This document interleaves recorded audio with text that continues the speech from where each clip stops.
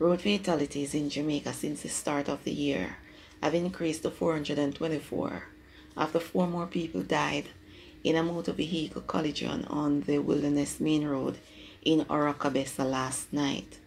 The deceased have been identified as 33-year-old Philip Walker, a tattoo artist of Pompano Bay, Marsha Simpson, who is also from Pompano Bay, 17-year-old Andrew Phillips of Wentworth, Port Maria, St. Mary, and Artigo Baptiste of Buckfield in St. Anne. The incident occurred about 9:30. Mr. Walker was driving a Toyota Corolla with Mr. Phillips as a passenger. When he reportedly overtook another vehicle, there was a collision with a Toyota Axio, which was being driven by Mr. Baptiste.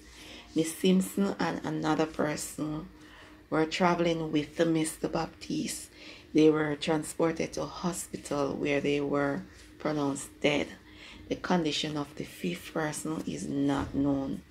A man who was at the church nearby said he heard when the vehicles collided. Yes, man, a speed, man. If them not go slow, the car couldn't go down so like paper mash up. You understand, Bridget? So it's like them a go too fast, man. So it's like a party thing, you know. Because me the people must say it's a party thing. It look like, and it's like them say he go pick up somebody and come back. So he never get to come back, right? So him crash.